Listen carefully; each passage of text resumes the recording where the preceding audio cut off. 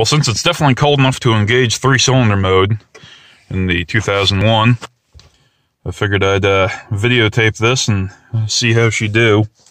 See if everything goes sort of according to plan. Ooh, even the fuel pump sounds frosty. Nice -4 degrees Fahrenheit. And I'll be nice to it. I run the grid heaters twice. Not actually out of fuel. Fuel cylinder is screwed up in the tank. Been that way for about 3 years now. Same with the oil pressure, as you can see. It's got wicked oil pressure even with the engine not running.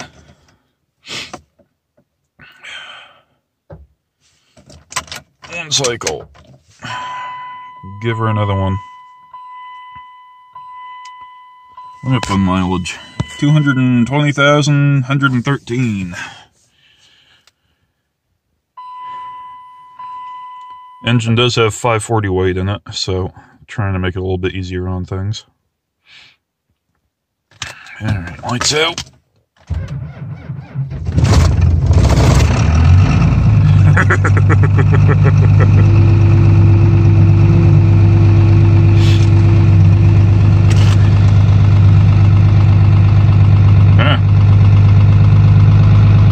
Interesting.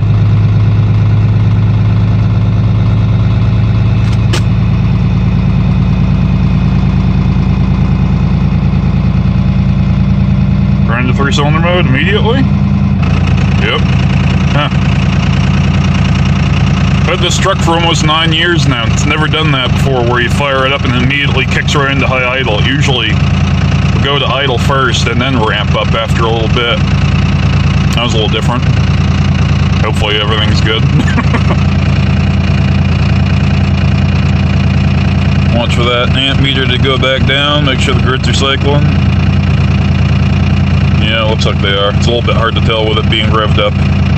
Kind of counteracts the voltage drop, but you can see it moving.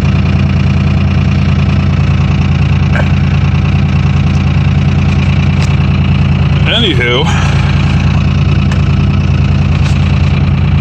Ooh, and she's putting out some good smoke back there. Tell you one thing, if you want to piss off the neighborhood, get a 24 valve and enable the 3-cylinder mode. Works out like a charm. Although fortunately all the houses around me pretty much are all summer homes, so there's only one guy who lives down the street and he doesn't give a shit. So, anywho.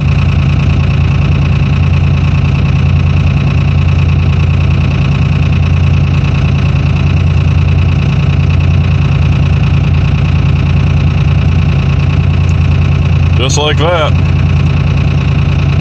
And now I get to go work outside all day. Yeehaw. At any rate, thanks for watching.